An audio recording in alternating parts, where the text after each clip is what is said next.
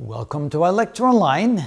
Here we have an unbalanced YY circuit, and in order to calculate the currents, to find the currents IA, IB, and IC, we're going to have to use the Kirchhoff's rules. In other words, we're going to have to sum up the voltages around the loops to solve for the currents. Now, since this is a very big involved problem, we're only going to show you how to get the one current I sub A, and in order to do that, we're going to follow the following process. So first of all, recognize that we have a balanced source, 120 volts spread out at phase angles 120 degrees apart, but we do have an unbalanced Y load. We have a J5 on the A impedance, we have a minus J10, and we have a resistance on impedance B. So now, how do we calculate those currents? First, what we're going to do is we're going to recognize that we have one loop right here, and we have a second loop right over here. So we're going to add up all the voltages around each of the loops. So starting with loop 1, start at the neutral point right here. We have a plus 120 volt rise. Then here we have a drop across this impedance, so it's minus the current I1 times the impedance J5. Then over here we have a drop minus the current I1, we follow this current right here, with an impedance of 10. And then we have a voltage rise because notice we have I2 going in a clockwise direction, so we have a voltage rise, I2 times 10. And then we come around here, we have a voltage drop from here to here, which is minus 120 with a phase angle of minus 120 degrees. So that's our first loop. All those voltages should add up to 0.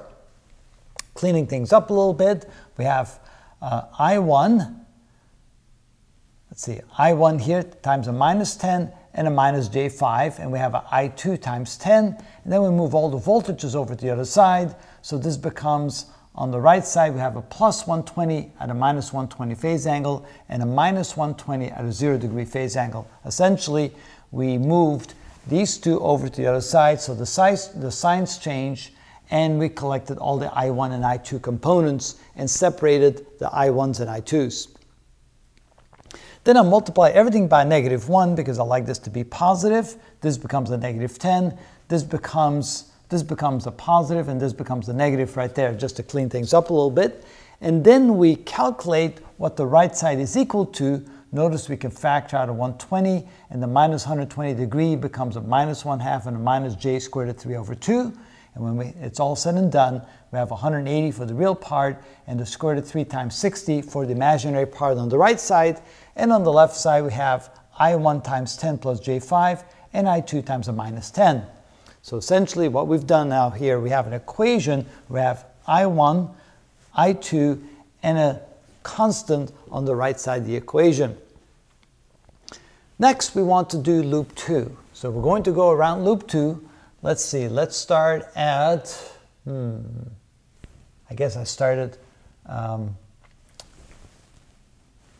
started right here. So I have a minus 120 with a phase angle of minus 120 and a plus 120 with a phase angle of,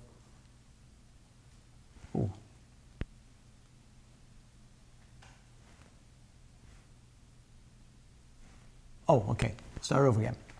Okay, next we're going to go around the loop like this, starting at point C. So we have a minus 120 volt drop with a phase angle of 120 and a plus 120 volt rise with a phase angle of minus 120. Then we come over here, we have I2, we have a voltage drop across this and across this because of I2. So minus I2 times 10 minus J10. And then we have a voltage rise because I1 goes this way, so we'll go against the current, I1 times a positive 10 for the voltage rise. Add up all the voltages, we get 0. So now we're going to collect the terms together. Notice we have a 10 times I1 over here.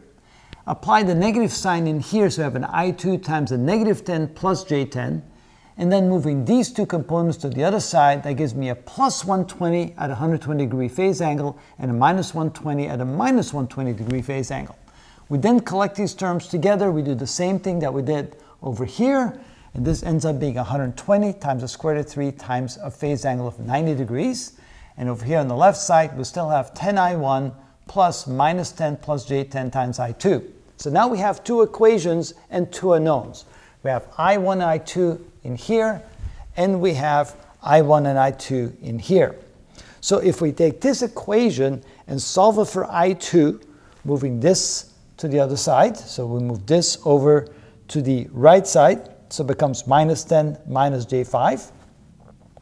We still have this on the right side, and then we divide both sides by the coefficient of what's in front of I2, which is a minus 10. And when I simplify that, I end up with I2 being equal to 20.78 with a phase angle of minus 150.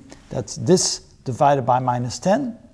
And we have this divided by minus 10, which gives us a, well, we have a minus times a minus, so that cancels out. So we have 10 divided by 10 is 1, and J5 divided by 10, which is 0.5 times J, multiplied times I1.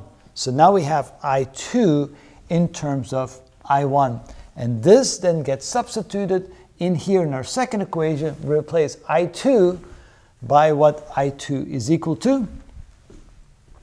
We plug that in here. So what we have here is we have 10 times I1 plus this component times I2, and so it's minus 10 plus J10 multiplied times I2, which came from over here.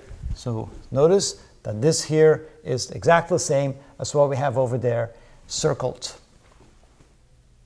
That then equals the right side, so this can be written as 207.85 with a phase angle of 90 degrees. Notice this equation here only contains the variable I. So now we can solve that equation for I, move all the terms with I to one side, and then eventually move everything else over to the other side. So notice we have I1 simplified. We have a 10 minus 5, that gives us a minus 5. We have a plus J5, all multiplied times I1. Notice when I multiply this out, I end up with this. And then on the right side, I can convert that to just the J 207.85. Then I move that to the other side. On the right side, I end up with a minus 283.9. This becomes positive. Added to this gives me this for the numerator. And then the coefficient of I1 here goes in the denominator. Then I realize that to get rid of the J in the denominator, I'm going to multiply both the numerator and denominator by the complex conjugate of the denominator. Before I do that, I'm going to multiply both the top and the bottom by negative 1. So I have a plus 5 minus J5 in the denominator. So the complex conjugate becomes 5 plus J5. When I multiply that together, I get I1 is equal to 2839 divided by 50, or 56.8 amps. That's the current for I1. Now I need to find the current for I2. But since I have an expression where I2 is equal to this times I1 here in the back, what I can do then is here in the box, and let me move over a little bit so you can see what I've got here. So notice we have I2 is equal to this component right here, 20.78 with a phase angle of minus 150, plus I plus J 0.5 times I1, but I1 was 56.8. So in that case, we multiply this through, I2 becomes equal to this, or I2 becomes equal to 42.77 with a phase angle of 24.88. So this is the real and imaginary portion, or magnitude and phase angle format for I1 and I2. Now, if you want to calculate IA, IB, and IC, notice IA is equal to I1. So let's go ahead and write that in here. You can see then that IA is equal to I1.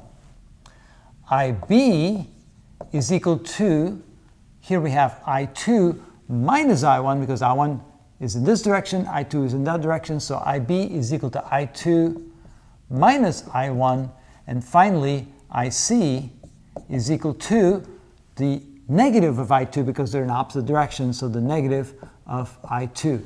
That means that once you've found a value for I1 right here, and the value for I2 right there, to get the value for the three line currents, IA, IB, IC, IA is equal to I1, IB is equal to I2 minus I1, IC is equal to minus I2. Let me write that just a little bit better. Minus I2 like that. And that's how you find the three line currents using this particular method. It's basically solving one variable in terms of the other and substituting. On the next example, we'll do the same problem, but we'll use determinants to calculate the values for I1 and I2. So you can see that there's two different ways in which that can be done. and then you can pick the one you prefer. And that's how we do that.